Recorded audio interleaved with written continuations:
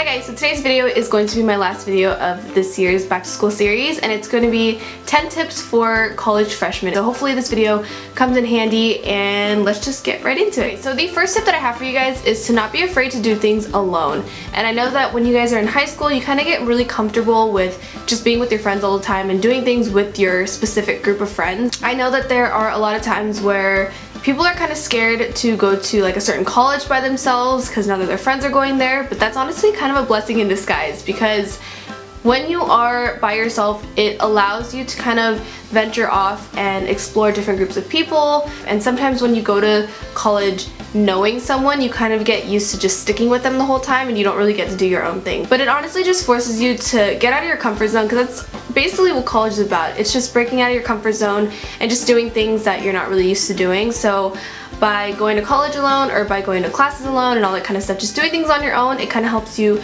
break out of your shell and forces you to socialize with other people.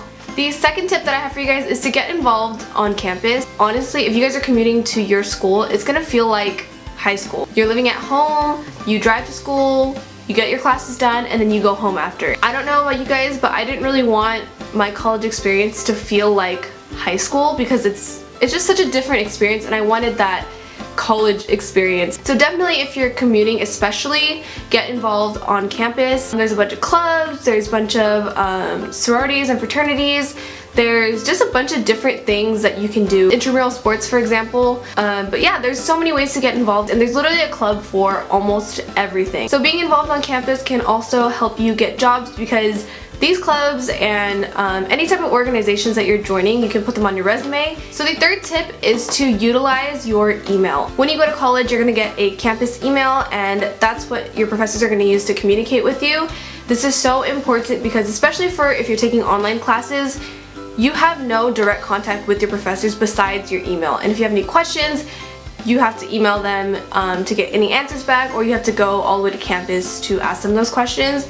In addition, when professors cancel classes, they will email you either the day before or the morning of, so just make sure you check your emails in the morning, because you don't want to be that person that drives to school for like 30 minutes, gets there, and then your class is canceled. And then another thing that professors will do through email is to let you know of important dates where your projects are due, tests that you have, anything that is due on a specific day, usually big projects or big tests. Professors will email you just to remind you to turn those things in or to study for them. So the fourth tip that I have for you guys is to stay organized and stay on top of your work.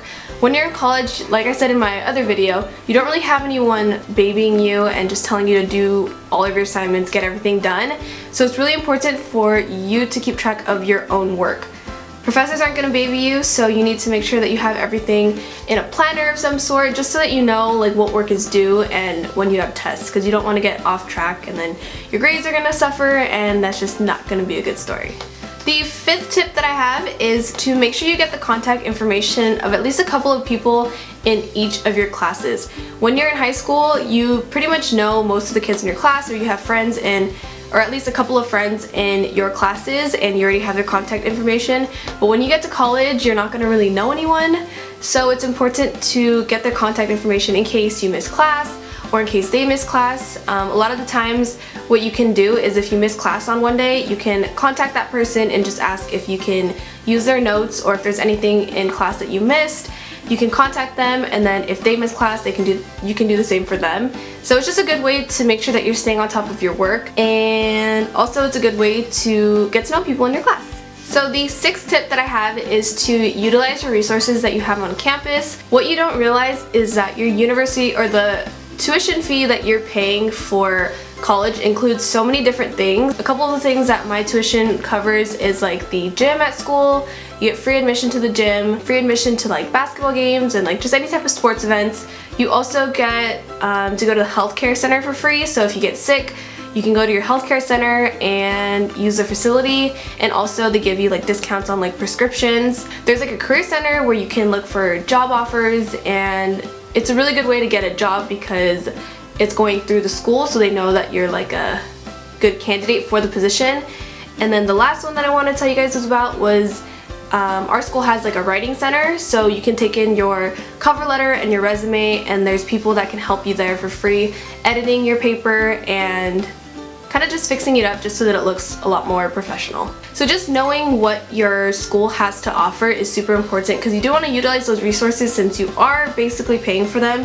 You're not paying for them out of pocket, but your tuition fee covers it. Okay, so the 7th tip is that if you guys are commuting, make sure to give yourself time to find parking.